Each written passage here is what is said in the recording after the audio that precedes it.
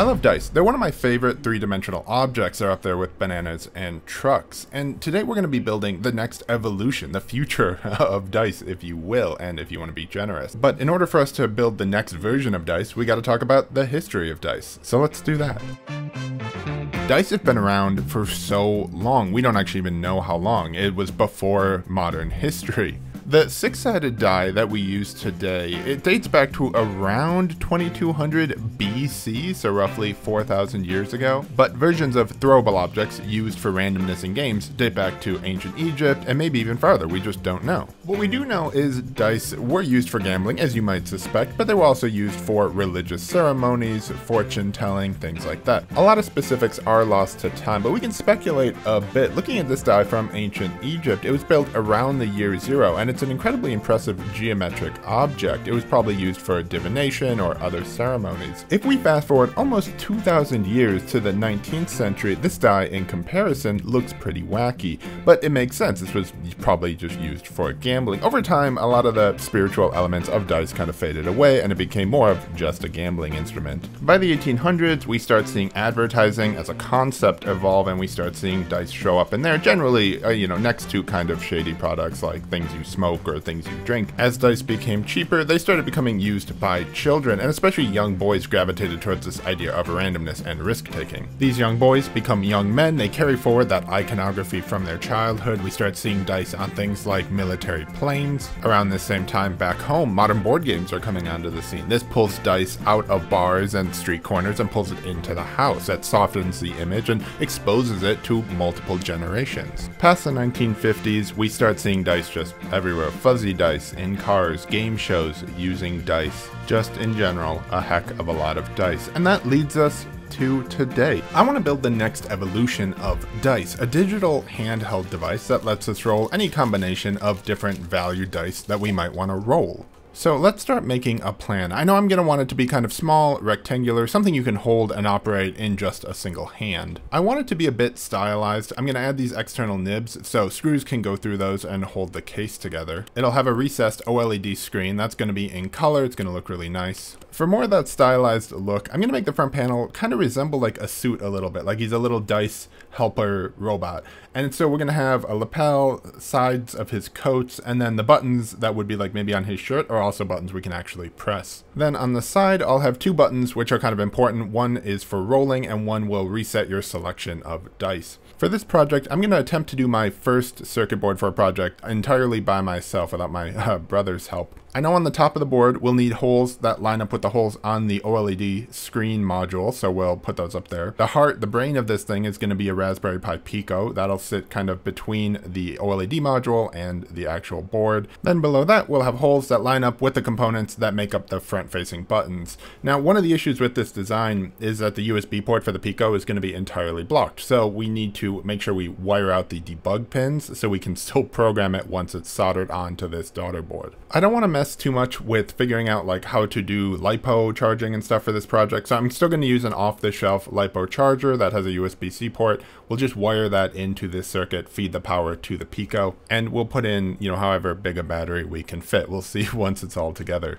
For the programming, we're going to use the Pi Pico SDK, which is written in C, and for the UI, I'm not really sure what I want it to look like yet. We'll have to see once we get in farther, but I know I want you to be able to select between all the popular dice sizes and pick up to like 5 of them to roll at the same time. Oh, and then we need a back cover as well to get to the debug port, and if we end up having any other, extras in there, like we have to unplug the battery or something, I want that to be a separate compartment. So there you go, we're all done up. I think the PCB stuff is going to be interesting to figure out, and then the rest of this should be not too tricky. We'll see, but just going to color this real quick for my own entertainment, and we can get into this.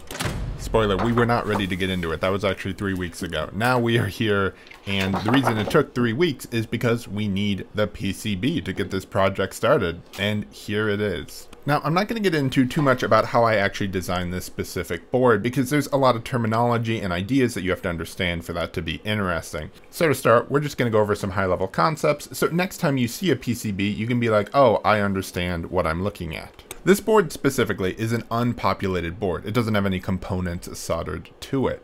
The board is made up of a couple layers of copper and some other materials, and those layers of copper can be etched away by machines to make two-dimensional wires out of that layer of copper. Anytime you see a dark green area, that is a non-conductive area where the copper was etched away, and if you see a light green area, that is a layer that actually has a copper on it. That includes these big areas. This is called a copper fill, when you have a huge section of the board that's filled in with copper, and these dark areas here are where that copper fill couldn't reach or wasn't desirable. The green layer is a protective coating, so you can't just like short directly to it. You'd have to scrape the coating away, but trust me, the copper is there. These white lines everywhere are individual footprints for components. A footprint is a combination of drill holes, solder pads, etc., and they line up with a specific component you want to mount to this. So for example, this one is for the Pi Pico. You can see that everything lines up perfectly, and as a helper it has a text that says what each pin is on the board. Each of these component identifiers, which is the text and the number, correlate to a component. Some of these, like these shoulder buttons, I had to look at a datasheet, and by datasheet I mean the store page for the buttons that I bought, which if you zoom in, it has in very small blurry text all the measurements for what you need to do on your PCB to get these to fit perfectly. Footprints can get really tiny. These little resistors here would be populated with very small resistors, so they have very small footprints. The last interesting concept is that you don't have to build these things entirely from scratch. There's tons of open source boards. So these pins on the top, I actually copied those directly from the open source files for the OLED module I bought. So I know they're going to line up perfectly with the module once it arrives. I had this board manufactured at a place called Next PCB. They're not a sponsor of this video, but they do help out supplying materials and stuff for videos, and they've sponsored me in the past. But still, I recommend them. Go check them out. But yeah, enough dilly-dallying. Let's build a little dice machine. Besides our custom PCB and the Pi Pico, we're going to need that charging circuit we talked about. We'll get some headers for the debug port. We'll need a battery, 4 buttons for the front-facing controls, 2 right-angle buttons for the shoulders. Then we'll need an adapter to plug the battery in, and that should be close to it. There's no way to know. Can't think this through any more than I already did, which was very little. So let's see how this goes. Just like a pair of French anglefish who mate for life, we're going to permanently mate this Pico to this board. The edges of a Pi Pico are designed to be soldered like this as a surface mount component. That's in contrast to these buttons which poke through. Those are through-hole components. Through-hole components are great. They hold themselves a bit, and the final connection is mechanically strong. However, they poke through, so you have to design whatever you're putting your PCB in to allow for a little bit of extra room. A component I missed in the intro was this nice power switch. I wanted to show you how it clicked, but those little metal points stabbed in my hand, so I gave up. Off screen, I soldered in that battery connector and the screen. The good news is I think the screen's gonna work. The bad news is these wires were supposed to go straight down, but they did not, and I'll tell you why. When I started designing this PCB, I wasn't sure I was going to finish this project. I was just doing it as a study, so I didn't actually check logically that the wiring made sense. I just kind of put wires in there to experiment with, and then I went and I finished the rest of the board. By the time I finished everything else, I forgot that I didn't actually think anything through, and so then when I got it, the wires did not line up at all. Physically they lined up, but the logical connections were all wrong. So off screen, had to do a little extra wiring, but it all worked. We just had to move things left and right a bit. The connections to the actual Pico are just fine. We just had to make some adjustments. Although I feel confident that the wiring is now correct, I am not confident that I'm not going to break it. So let's get this thing in a case. To do the case design, as always, I used Tinkercad, but I did something different. Because I had designed the PCB, I could export it as an SVG, import that SVG, and get a 3D model of the PCB to do all my design around. That way I could easily visualize things, make sure things lined up, and make sure that I'd have room for the components. I also got a new 3D printer that lets me do multicolor printing, so I'm going to try to work in some of those elements we talked about in the original design and do those in multicolor filament. Hopefully they look cool. Alright, they look cool. The multicolor stuff looks real buttery, but we'll talk more about that in a second. Aside from this back cover, we also have a part that's mostly the kind of the battery area. It also mounts the PCB to it. Then we have a bracket, which holds the screen in place on top of the PCB. And then finally, the front cover, which looks like our original drawing, kind of. These are both multicolored prints. The difference is the shiny one was printed face down on the bed, and the front cover was printed face up. They both look amazing, and it's going to really level up this whole build. The first step to connecting our PCB to our plastic is to kind of wiggle all the wires through these little holes. After that, a couple screws hold it in place. The next step is to take the screen bracket and then spend like 5 to 10 seconds looking at it, trying to remember which way it goes, and then eventually picking a random way and crossing your fingers. Getting the screen into place is a bit delicate. You kind of have to rotate the bracket around that bundle of wires, but once it's in, you can press it down and screw in that screen. Lastly comes the front cover, which pushes down on that OLED as well to make sure it's nice and snug. I got the longest screws in my screw arsenal, and those are just barely long enough to reach all the way through, and then we can put nuts on the other side. Around back, that power switch just pressure fits into this hole in the 3D print. Our LiPo charger I modified just a bit off screen. It plugs into the USB hole, and then we have these little whips to plug into the main board, and the other one goes to the battery. Originally, I dreamed of having a nice large battery in here. That is not going to fit, so we're going with a nice small battery.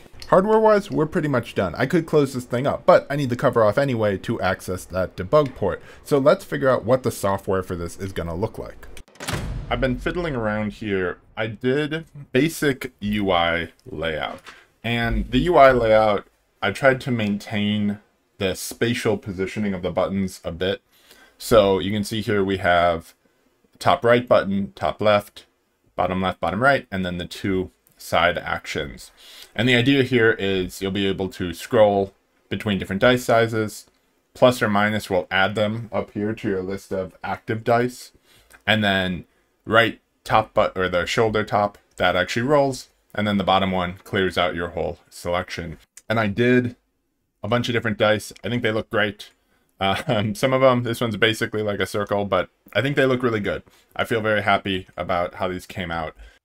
All right, it is a few hours later, and things are pretty much going to plan. I found a library to interact with our screen, so that worked. So I was able to bring that in here and just start hacking away at it. I was able to go through, just use basic GPIO code from the Pi Pico SDK to read all the buttons. I made some functions to do stuff like draw buttons, but overall, it's feeling pretty good. But yeah, just a ton of individual draw calls, drawing circles, drawing rectangles, drawing lines.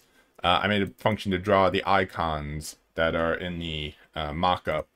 And that's pretty much the whole process. The last thing I need to test and get sorted before we actually get this thing, call this thing done, is that dice rolling screen. I'm still not quite sure how that's gonna look, but I'm gonna figure that out on my own, and we will check out the final device here in just a second. All right, final screen coded up. Now, this is how I've been programming this. This is called a Pico probe. It's used with those debug pins we talked about earlier to program Pi Picos. The 5 pins we need for this are serial plus the programming pins and a ground. In theory, this is going to be version 1.0 of this software. So I'm just going to go ahead and flash it over and we will see.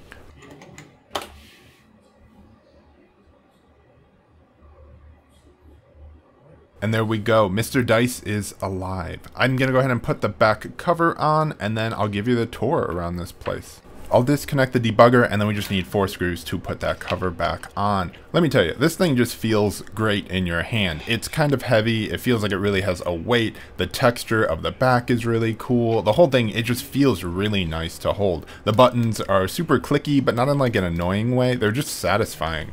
I'm really proud of how the UI ended up looking. In real life, these colors are super bright and vivid. They're a little washed out on camera, but everything just really pops when you see it in person. Just like we dreamed of, you can add dice to your hand, then hitting that side button, that sends us into the rolling screen. 1 click for each roll, and then at the end of that, you get a total of all the numbers you just rolled. Just like I wanted. It works really great in one hand. It just feels really comfortable to use. And yeah, I mean, man, this one came out just really good. Like, it's exactly what I wanted. I think it's the closest thing to a perfect build that I've done on this channel. It is just exactly what I dreamed of, and it works. It's super reliable. It just is exactly what I wanted. And like I said in the beginning, this wasn't meant to really be a finished project. I was just trying to practice doing PCB stuff and all that. And, we built something cool, but man, we've unlocked a lot of potential for the next build and the next build. So that's the good news. The bad news is, if you've been following the channel lore, you probably know I've been doing this full time for about a year. Sadly, it's just not sustainable. So going forward, I'm gonna have to go back to working a normal job, which means fewer videos. But what it does mean that is good is that we're going to have more resources to do bigger projects. We won't be dependent on sponsors to keep the channel going. So I think, like, quality wise, everything going forward is going to be better, bigger than what we've been able to do before. And I think, honestly, I'm going to enjoy it more. Not that I've enjoyed it so far a ton, but I think there's just going to be a ton of joy in doing it just for fun. So yeah, I appreciate everyone who supported the channel this far. We're definitely not stopping, but don't be freaked out if there's fewer videos or, you know, an inconsistent uploading schedule, especially for the next few months. But don't worry, ton of cool stuff is in the channel, in the can for the channel. I mean, if you look at my desk in the background of this video, you'll see half a dozen upcoming video sneak peeks. So don't worry if I'm not around a little bit, but things are coming, we're building. We're going to do some great stuff. So thank you for watching, and I will see you next time.